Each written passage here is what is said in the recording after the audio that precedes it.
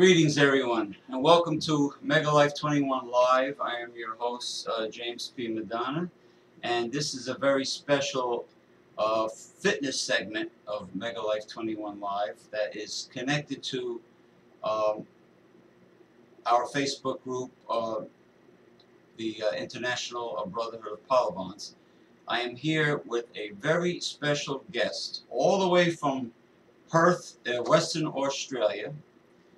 This man, in my opinion, is one of the most, if not the most, devoted and dedicated human being in regards to the ancient art and sport of club and mace swinging, circular training, because this man is currently on the Indian Club World Tour 2013. He is traveling around the world, meeting with specific people.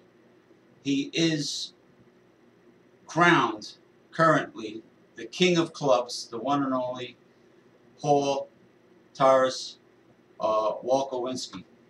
Thank you, James. It's nice to be here. It's nice to be here. I'm very proud to have you here in the Garden State of New Jersey.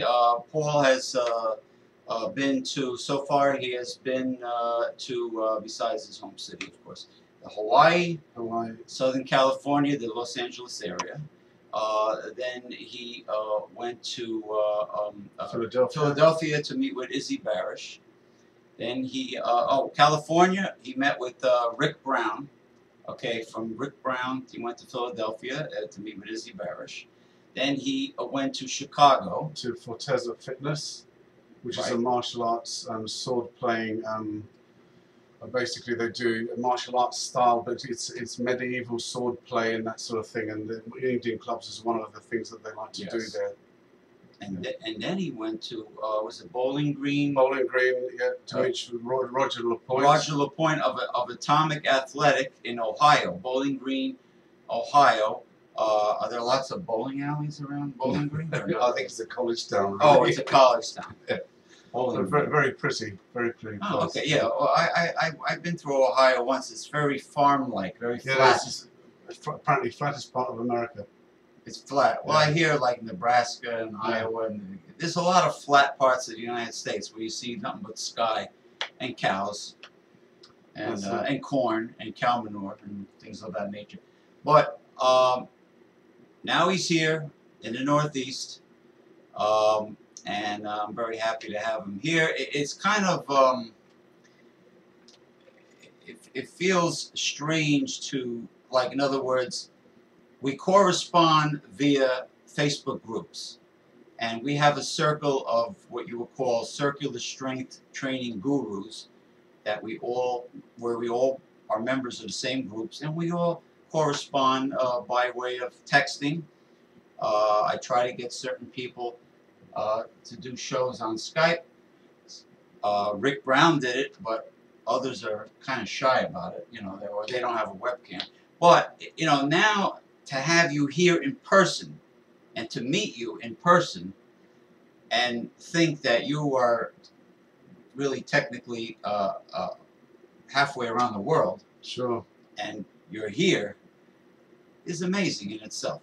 But, Now, you don't have to wear it. Oh, just for the camera. Hold on. I'll do it just for the camera. Hold up. The undisputed king of clubs, Paul Wolkowinski. Okay. For the camera. All right. For photo op. Yes. Yeah, no, put it on and just pause for a few seconds. Okay. For people that wish to take a print screen and make a photo out of this. Okay. See how considerate we are. All right. Thank you, James. I'll just hold it. Okay. The king of clubs. No, seriously, this man has taken it upon himself, at his own expense, to travel the world. For the sake of circular training in this ancient sport. And I know there's a lot of people out there that claim to be gurus and experts, and you know, some of them try to reinvent the wheel, and you don't do that. Uh, you research the subject. You have researched the subject very well. Now, how were you first introduced to circular strength, to circular training? Well, I started with, to be perfectly honest, it wasn't with clubs, it was kettlebells first. But what I realized was that I really liked the swinging aspect of kettlebells, particularly and cleans and clean and press and so on. And then on the internet, I found club bells, bought some, wasn't really that keen on them. And then about at the same sort of time, I discovered the Cobbett and Jenkins book on Indian clubs on the internet. Downloaded it, found some patterns for clubs in the book, and then decided that that's what I wanted to check out. So I found a wood turner in Perth who could do that for me. Oh, that's great. Yeah, and he made me up the all 4 clubs that the Cobbett and Jenkins book has. And that really started my journey with clubs. It was just, I mean, it was the swing element, as from the kettlebells, it's a forward swing. Here it's a side plane swing. And it just caught me completely. I mean, I was just fascinated by it.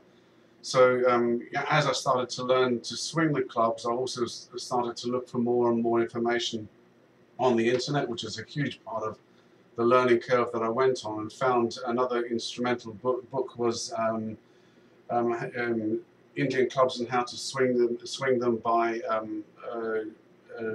Ferdinand Limar, and that was written about 1889 from memory, and that's a book that's been instrumental to getting my technique going. I'll have to say here that one of the biggest problems with those old books is the language that they're written in, because it's sometimes quite difficult to understand. You have to reread. Victorian type? Well, it's Victorian, and also they did have different words that they used, that they describe things in slightly different ways. Plus, I mean, the books contain drawings, and I mean, like nowadays we have video that we can, you can copy a movement. Drawings with arrows. Drawing with arrows going around them, so you have to decipher it. I mean, it's not a 5-minute job sometimes. So you'll stand there, you swing the club, and you think, well, no, that's not what he means. So you do it again, and you do it again until you actually suss out what the You have to follow the arrows with your eyes in the illustration. And just by trial and error. Trial and error, and then basically, I mean, I have to say this from just for the record, that the Indian club swinging is, I would encourage anybody who tries to do it, is to use a reflection, be it a house window on the outside if you're in the garden, or a mirror inside, and it hasn't got the vanity thing attached to it, like say for instance with like in gyms, there's sometimes mirrors and people stare at themselves, because what you're doing with a mirror is you're actually watching the flight path of the club. So, are you taking your arm up to the right angle above your head? Are you turning the club properly? And then if you're working with double club work, are you doing them the same way? One of the first things that I started doing, and I didn't realize until I actually started checking what I was doing in the mirror, was my left arm was weaker. I'm right-handed, so I had to really work on my left arm and my left arm strength to get my arms balanced. That the shapes that I was scribing were the same. So I mean, I think that that's something that was really valuable to me in progressing my skills, basically. Right. Yeah.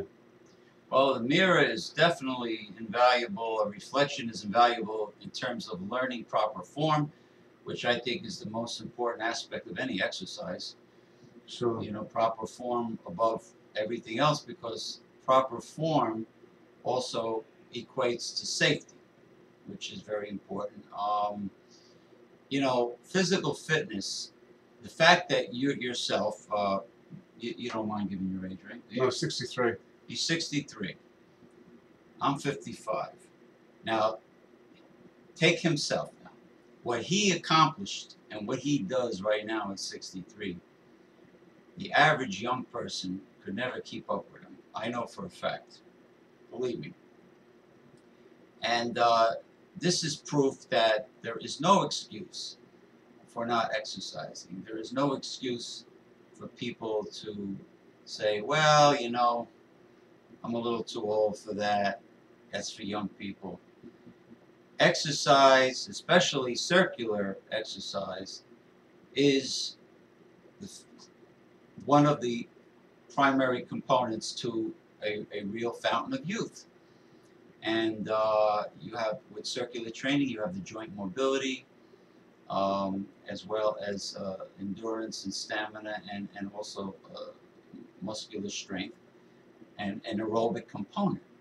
Sure. So there's no excuse. I mean, I've seen photographs of senior citizen bodybuilders that were over 70 years of age, and they look phenomenal. I've, you know, and then there's your case. There's the things that Jack LaLanne did before he died. I'm surprised actually, he had a joke when he was alive. He says, "I can't die; it'll ruin my image." Yeah. But eventually, he did. He died of an infection. I don't know how he got this infection with all the supplements he took, but what do you call respiratory infection? But the thing is that with the right supplementation, taking high amounts, optimal amounts of antioxidants, and doing the right safe exercise, you will have the fountain of youth. You can check out Paul's videos. He's on the web. What is the name of your YouTube channel again? It's Taras Wolkowinski, but it's Indian clubs and how to use them, basically. I mean, you'll find that. Or if you go to my website, which is indianclubs.com.au, you'll find links there to my YouTube channel where all the videos are. Okay, you go there. Now, after New York City, after, you know, this wonderful day we're spending, you were going to London, England. Yep. For personal reasons, old school reunion, and then you were going to Sheffield, England, to meet with the one and only Mike Simpson. Yes. Who also makes clubs and is a expert swinger as well. Now his clubs, it seems like everybody who makes clubs that are worth using tends to use local wood. Well, yeah, because I mean, basically, imported woods, or how shall we say, exotic woods, are very expensive to get hold of. And I've been in my club making, I've been using what I'd term as recycled woods, because there's a lot of houses in West Australia that are being, say, renovated or pulled down, and there are sort of 2x4 sections of wood which can be used as glue-ups. To you know, and then you can create sections to make clubs from and turn them on the lathe. Is that usually pine that they use? No, it's jarrah. Our local wood in West Australia is jarrah, which is a hardwood. Oh, jarrah's which is the eucalyptus. That's the Eucalyptus marginata. That's the eucalyptus. That's correct. It's probably a variety of eucalyptus. Yeah, it's a very special one. It was basically jarrah was at the turn of the last century. Sort of 18 to 1900s was used and shipped off to England, and a lot of it's still lying as sleepers under the underground in London, because it's so it doesn't rot and it doesn't basically suffer from you know, basically problems like other woods do. So is it very sappy? Does it need to be kiln dried? Well, it does need to be kiln dried, but it also has sap in the sense it has gum, because it's a gum tree. It has gum tree veins running through the wood. Okay. And if you you know, when you sometimes put a piece of wood onto the lathe and start turning it, it'll only become apparent that there's, after you've started turning it, there's a gum line running through it. So you have to stop, basically scrape all the gum out, fill it with epoxy, and I mix epoxy with sanding powder from the jarrah to fill it with. And then once that's dry, you can continue turning the clubs, and it just gives you a unique feel, because I mean, every club's slightly different from the other. So they and I mean, Mike uses beech in England as a wood. Here we use maple in the States, which seems to be a very popular wood for clubs. Yeah, maple because it's plentiful. Like people, somebody else I know uses because it's inexpensive, uses alder and poplar. Okay, yes, poplar. My friend Christian Darce of revolutionclubs.net, who made my clubs, uses sometimes he uses maple, but most of the time he uses hickory and white oak, Okay. which are very hard, dense woods, especially hickory. And with Christian Darce of Revolution Clubs, he originally made wooden swords for medieval sword fighting practices. Sure. And I think he makes swords, some kind of ceremonial sword for the U.S. Marine Corps.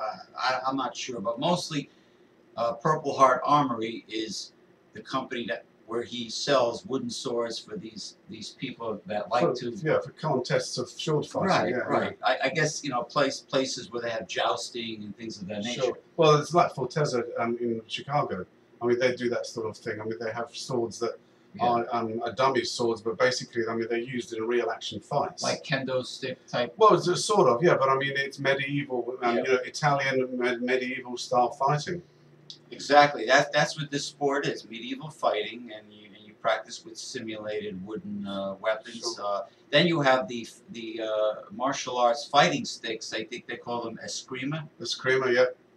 Which is popular amongst certain martial artists. But I want to tell you a little bit of a story now. For this trip, I wanted to bring a pair of clubs with me, and I decided that the only way that I was going to get them into my luggage and not weigh too much was to make them in pine. Now, pine's a softwood, and obviously if you knock the clubs together, it dings really easily. Oh, that's not good. No. But in saying that, for instance, if you have a look at the Spalding clubs, for instance, a 2-pound club, it will be about 18 inches in length, and it's got it swings a fairly small arc as a circle. Now, the ones that I've made are cut down versions of the Cobbett and Jenkin A club, which was originally designed as a 26-inch, and I made them 24-inch so that they'd fit into my suitcase. And they came out at 2 pounds, basically perfect 2-pounders each, but they're 24 inches long. Now, there's everybody who's seen them so far, because I've had everybody photograph with these clubs, which you're going to have to do too. Are these the clubs with the red that's stripe the ones. around? Yeah, that's the ones. We'll call them the Paul Traveling Club. Wolkowinski World Indian Club World Tour Clubs. We'll call them World Tour Clubs 2013. Well, no, but the interesting thing about it, to finish the story, is that they're a 2-pound club, but they're an extended club, if you like. So they're 6 inches longer than, say, a Spalding 2-pounder that would have been made in maple. So consequently, the swinging property of that club is because the weight's that much further away from your wrist, and it feels like a heavier club. Because of torque. Because of torque, yeah. It's a very nice club too. Everybody's commented about it, and it suddenly made me realise that, the concept of working out a longer, lighter club as opposed to 18-inch, 20-inch club. Here's, look at a 24-inch club, but make it light around at about a 2-pound weight is a very good weight for most people to swing. I always preferred the longer club meals than compared to the short, fat, stubby ones that I call pickle barrel meals.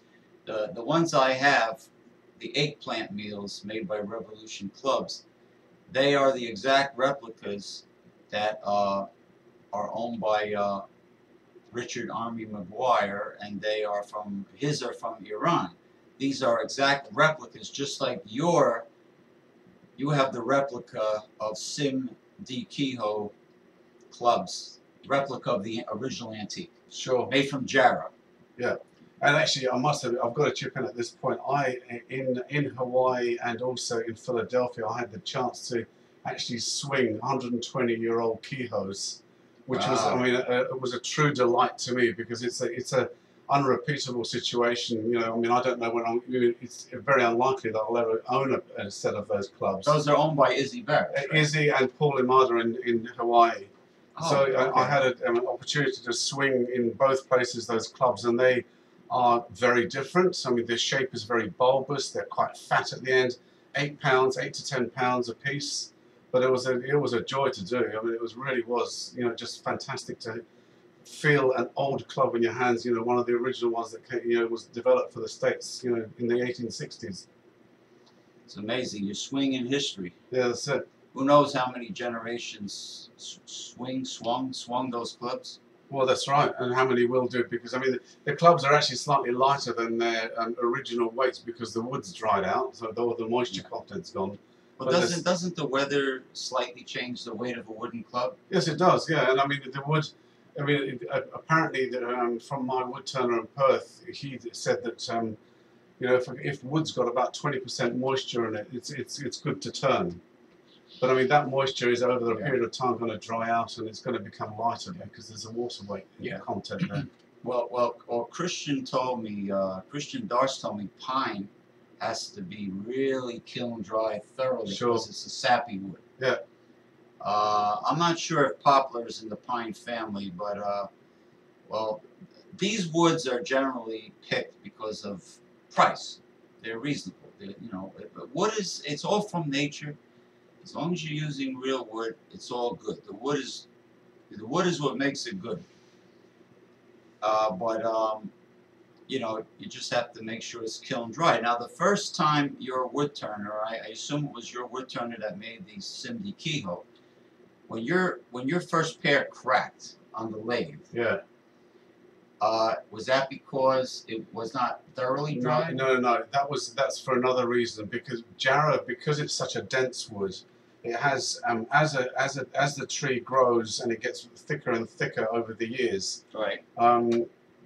The outside layers pressurize the inner core of the wood, and as you turn on a lathe and you remove the inner core to expose, you know, the inside, that the release of the pressure actually splits the club open or the wood open. So I mean, from now on, when I go back, I'm going to be looking at doing glue ups as opposed to making new clubs out of a solid piece, because then I'm going to avoid that problem of the because the wood would have rested and not be subject to splitting anymore because it's not on one whole piece. Right. So I mean, that's unlikely that I'm going to be doing that again. You know, so I mean, maybe I'll make a sort of a 1-2 pound up to about 4 pound out of single pieces of wood, but after that they're going to be glue ups for heavier stuff. So you well, of course you would have to use a very high quality epoxy. You know. Yeah, sure. Like in the United States, there's something called Gorilla Glue, which is supposed. Yeah, that's what I use. Gorilla. Yeah, we've got that in Australia. Hard as Nails is another good company. Sure. Yeah. So this is aside from the jet lag, this turned out to be a very interesting trip for you, to say the least. I'll just talk briefly about the actual ball on the end of the club handle for a second, because I've made some quite interesting findings on the trip. The balls, basically the traditional clubs like the keyholes, have a ball, literally a circular sphere at the end of the handle. And a lot of people have been making them like that. Now, Mike Simpson, for example, in England, makes a slightly flattened ball. So, I mean, it's not a circular one anymore. It's actually a sort of egg shape on its side. So your pinky, so the the pinky can still sit round it, but it's slightly more egg shaped. So it feels, I mean, you've got to think of the club handle as the ball, and then your palm as the socket. I mean, it's like a ball and socket type relationship. Okay, and the oval egg shape fits into there. Now, but going on from there, in 2 different places I've found the clubs which have had the egg shape, rather than being flattened and mounted on top of the club, it's on its end and mounted. Now that end piece, if it's mounted, the egg shape fits into your palm there really, really well, so consequently it enables swings of a different nature and different handling of the clubs. It's more ergonomic. Very ergonomic, and it's something that I'll be experimenting with when I get back to Australia, is to check out the potential. Never occurred to me to turn the shape on its end, so you've got the egg-shaped line that way as opposed to that crisscrossed on your hand that way. And then in Bowling Green, there was another major discovery: is the ball on the end of the club was literally a doorknob size. So consequently, the grip was a claw grip on the end of the club, and providing a fantastic forearm workout. Right, so that club can be like a forearm blaster sort of a club for people that want to emphasize grip strength. Yeah. You know, which is very important in life. Now, I have a feeling after your trip to the United Kingdom that you're going to have a nice, decent bunch of ideas, information, sure, ideas to work on. Well, that's one of the purposes of the trip, was to sort of basically get out there and just meet people and talk to people. Yeah. You know, see people's collections. And I mean, and when I say collection, I mean some people have got fantastic collections. Others have just got literally their personal clubs that they use, maybe 2 or 3 Right. sets. And it's all great. I mean, it's just great to get around and see people and how they use their Right. clubs and what they do with them.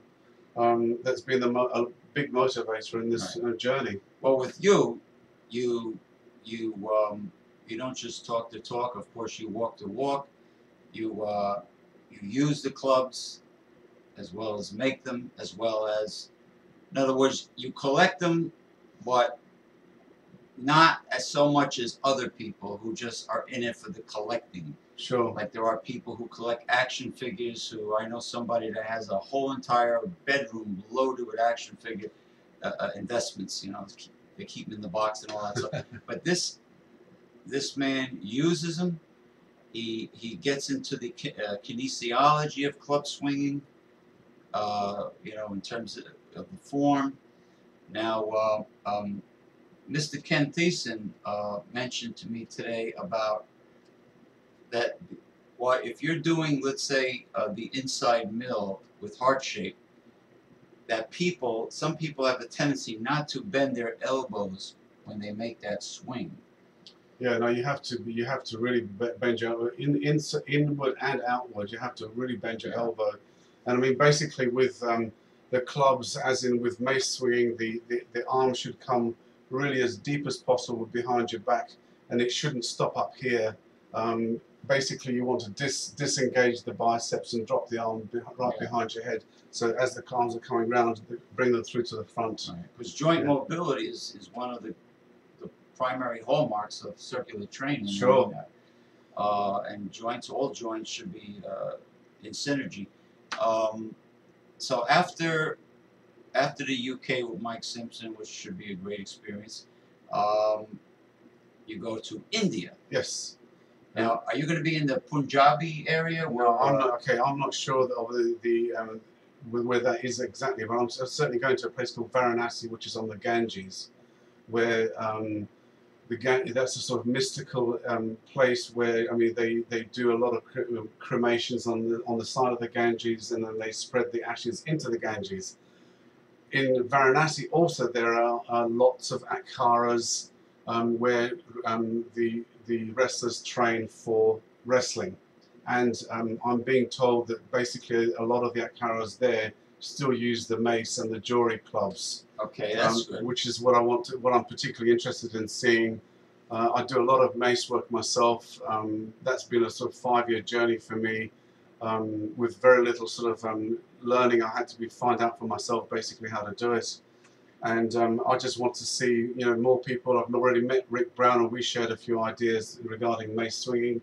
Right. With his new loadable mace. Yes. With the extra large bulbous. Evil monkey with the water mace, we'll call it. The water mace. So you can fill the ball up half with water, and then basically, if the mace is up in front of you, everything shakes because the water's sloshing. Well, could you fill it halfway with rum or vodka? Yeah, probably. And a straw. And then if you want to do a heavy light system of training, you just drink some of your booze. That's it. But now, maybe, who knows, maybe on the trip to India, you might find a nice, beautiful, gaudy pair of Indian jewelries to bring home. Maybe, yeah. I mean, importing wood into Australia is a major problem. So, but I mean, who knows? I mean, I can always get customs to clear them and fumigate them in Australia. But there again, you know, sometimes photographs might be enough, because I mean, if I can get dimensions and stuff from them, I mean, I've got a lot of information, photographic information about them. When I was in Bowling Green at Roger LaPointe's place, he had a single jewelry club about 4'6" long, about 10 pounds, and that was really interesting to swing, because you could do a single arm swing on that. It was a wooden club turned on a lathe, very, very nice. As a starting weight, I would have thought that was ideal, but the dynamic between swinging a meal and swinging a jewelry club is very, very different, because the Because of the length, the circle that you scribe with it is much slower because it's a much bigger circle, basically. All right. So it takes a lot longer for the club to travel from standing upright in the front, round the back, and come back to the front again, because it's just physically longer. So the shorter a club, the smaller the circle. The longer the club, the bigger the circle. Okay. So it takes, you've got a dwell time as you drop it over your shoulder, turn your arm, bring your elbow forward, bring it up on the other side. It just seems to take forever for the club to come round. I find the longer clubs to be much easier on my shoulder joints than the short, stocky ones. Yeah. I mean, because with the heavy, shorter clubs, it tends to whip back too quickly. Yeah. And that's one of the reasons I didn't like club bells, I've got to be honest. I'm Uh-huh. not knocking club bells, I'm not knocking it. But, I mean, I find that the circle, because of the weight, the club bell drops really fast behind you and then back around to the other side. And it doesn't really offer the resistance and the swing that a longer meal or a jory would offer. I had another issue with the club bell.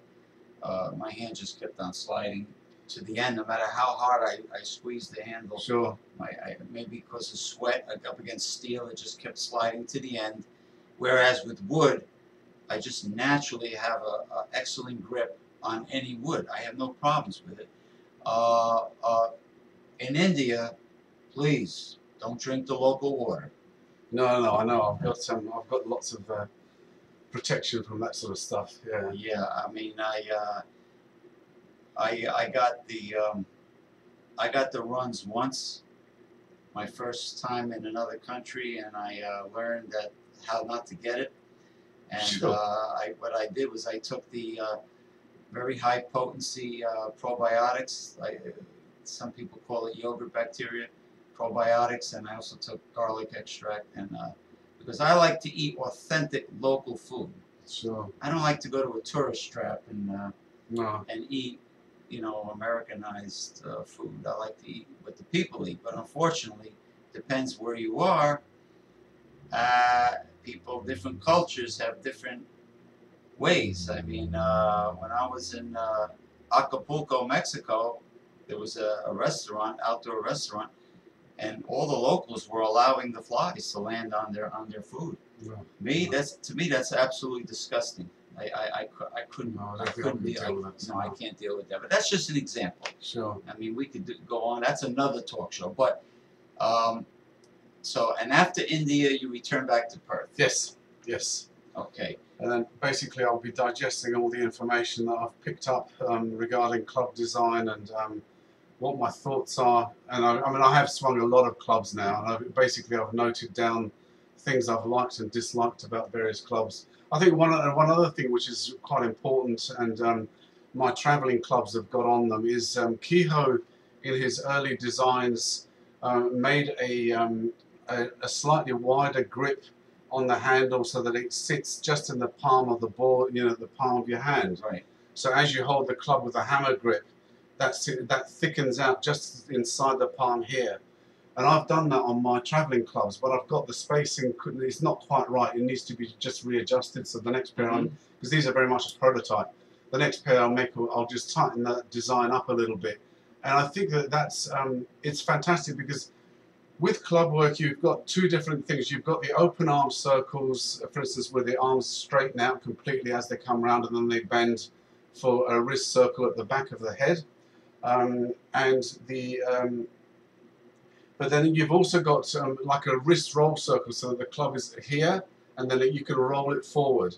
And for a wrist circle, you need to, what I call, choke the club, so you need to actually shorten it so that you're holding the handle, and basically the ball is at the back of your wrist here.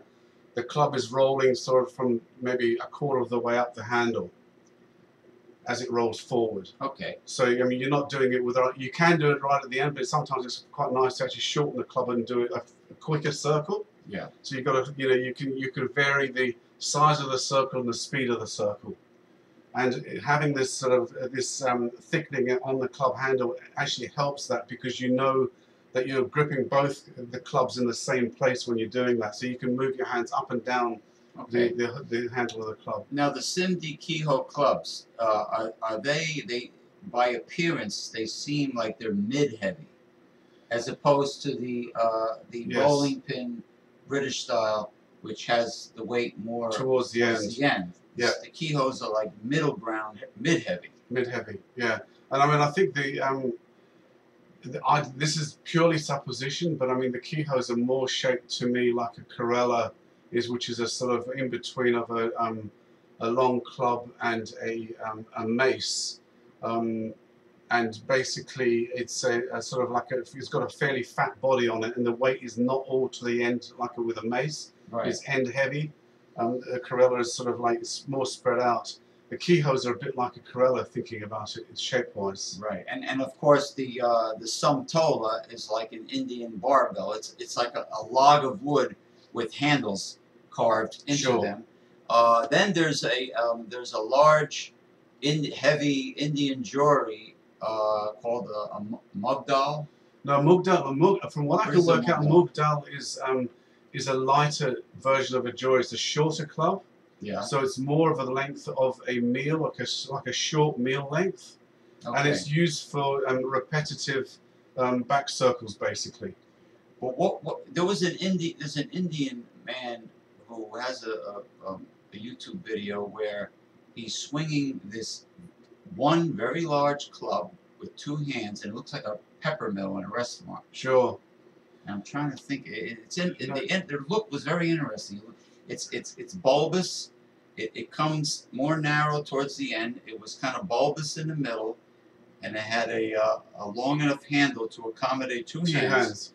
And it was a big peppermill. Actually, me and Ken Thiessen joke around about it, that it looks just like a big peppermill. You know, fancy restaurants have the longer the peppermill, the fancier the restaurant. That's it. That's it. Would you like some fresh ground pepper? And you know, their hand is all the way up here. You have the giant peppermill like that? No, I don't. No, but I mean, I'm thinking you're just talking about that very early photograph that I found on the internet. Is that the one that you're referring to? But this was an actual. It's a very poor video. Oh, it's a video. Okay. If I find it, I'll send it to you. But Sure. It's a very poorly made video. Now, Christian Jolly in the UK is he comes from a family of wrestlers. I'm led to believe. I don't know for sure, but he's swung some clubs for Mike Simpson, and he does a lift with like a 20-kilo club where he grabs the club kind of in that position with his hands upside down, and then basically pulls the club onto this side, but it goes round the back of his head and pulls it up. Yeah. Now that's a move I've tried to replicate with a meal, and I mean, it's only a single-handed meal, so I haven't got really the right club to do it with. But I'm sure it's a doable move, and I think that in that case, the heavier the club, the better, because it's basically a method of lifting something very heavy up by swinging it.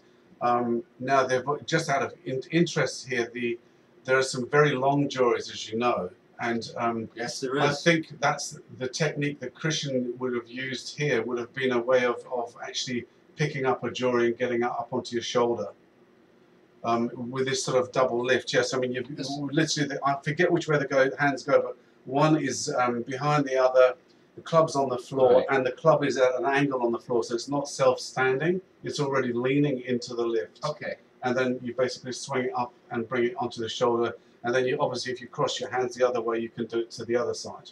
Okay, yeah, because this old illustration of Indian club swinging that I have, very old, I think it's early 1900s, it shows two-handed club exercising with a large club. So, you know, there's just there's different variation. It's not just the pair of bowling pin clubs that is part of Indian clubs. No, I think it really falls into sort of three. Well, there's three areas really. There's light Indian club work, which is fantastic for sort of you know, upper body, just getting it going. I mean, just moving. Then you can graduate to sort of like clubs which weigh about 4 to 8 pounds to 10 pounds, which you can do. Obviously, the heavier the club, the more limited you are with the sort of the fancier swings you can do. Then you go to the meals, which are the Persian clubs. The movement there I'd call a closed arm movement, where the arms never really straighten out. so they don't go to any open arm movements as with a lighter club. And they keep them on the shoulders. And they keep them on the shoulder, or just yeah. in front, upright, without touching the body. Right.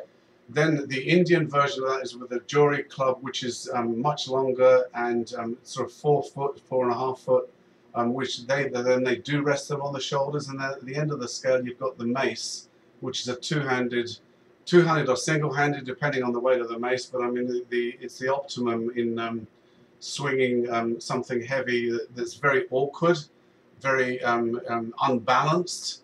But in fact, it gives you an all-round exercise and it's a fantastic body workout. So you would say that the mace has the greatest amount of torque out of all of them? I would say so, yeah. Yeah. I mean, the heavy clubs have torque in a slightly different way, but I mean, from my experiences and learning, the using meals, for example, is a fantastic way to prepare your arms and shoulders and loosen everything up to work with the mace. Right. Because they are kind of intertwined. The movements are similar. They're not the same, but they're similar. Okay. And you know, there's one basic difference is that with the mace you drive more from the hips, whereas with Zurkhaneh style swinging, you're stepping and transferring your body weight from one foot to the other as the swings happen at the back. You know, in Zurkhanehs, there are these people who use these little baby Persian meals to juggle with. They throw it very high up in the air, and they do like acrobatics on the floor and catch them as after they're flipping, and it's some amazing juggling work. I don't know if you've seen. I've seen a few videos with it. Yes. I mean, they're attractive. They're decorated. They're painted. Whatever.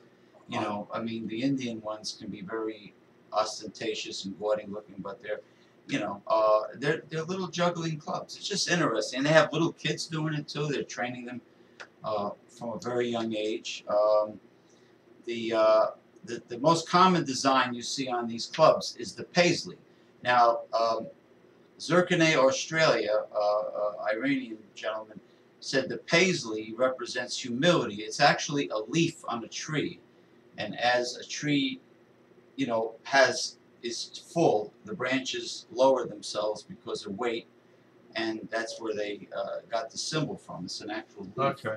For those that are wondering where paisley came from. You know, no, it is not a spermatozoa or a paramecium or anything like that. Okay. It's supposed to be a leaf. I thought it looked like this. Yeah. But anyway, so that's basically it. Yeah. Thank you. Thank you very much. Paul Wolkowinski. Wolkowinski. That's it. What about that famous Russian kettlebell master? His name is Ivan Jaganov. Right. Okay. I'm kidding. I was told by a gentleman in Southern California about that. Okay. Yeah. Before I say goodbye, the undisputed king of clubs, Paul Taras Wolkowinski. Thank you, James. The king. Nice to meet you again. All right.